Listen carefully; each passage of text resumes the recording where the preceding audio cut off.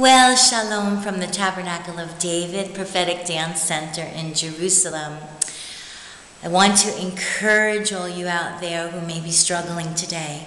I love this expression I heard one morning from a choir and from my iTunes library. Even though I don't feel good, God is always good. Now, we want to feel good, and a large part of it is us making the decision to choose joy. It is a choice. We can choose our attitude. Sometimes we forget that. But even if we don't feel good, God is always good. I wanted to talk about the meaning of ministry. Well, we heard Yeshua in the Gospels say that I must go away so that I can send you the Holy Spirit.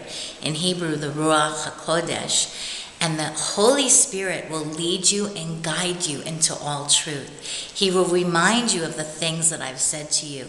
The Holy Spirit ministers to us, to our hearts. The Holy Spirit comforts us. So when we talk about our ministry, the ministry that God has sent us out to do, it needs to have the anointing on it, the breath of God, the presence of God, solely for that thing that God has sent us out to do. Yeshua said, I only do what I see my Father doing. So if we move out in the anointing, the thing that God has put his fingerprints on for us, to minister, to bring comfort, to bring a word of comfort, to bring healing, restoration. As we partner with God and we have the anointing on us for a specific thing to do, his Spirit will work through us and touch people. That is the ministry of the Holy Spirit. And I talked about this the other day, the power of the dance worship. When the anointing is present with the dance worshiper, we are releasing the river of God. And in the river of God is everything that we need.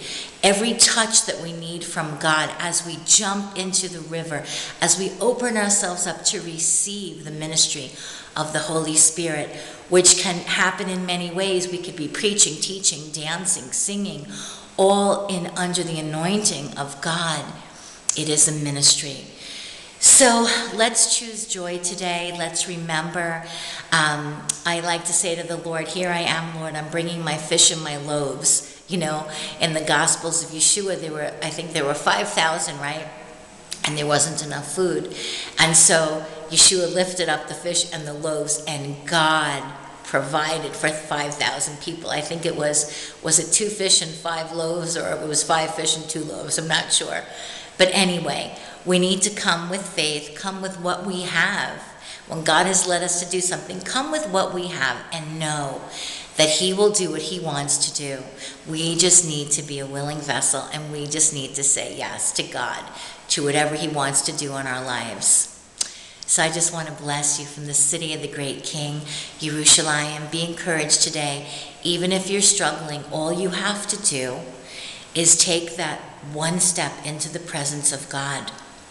You know, I once heard it said that praise is the most powerful thing that we can do. And I can tell you that when I'm struggling and I pick up my shofars, because now I have 2 big antelope horns, I'm telling you that changes everything. However God has called you to praise, whether it's through song, instrument, shofar, dance, whatever it is, we need to do that, because sometimes praise is the only thing that will break the battle that we're going through. And he does bring us from glory to glory. Our part is to take that first step into his presence. And the only way to get to know God, to get to know him in his heart, is to step into his presence.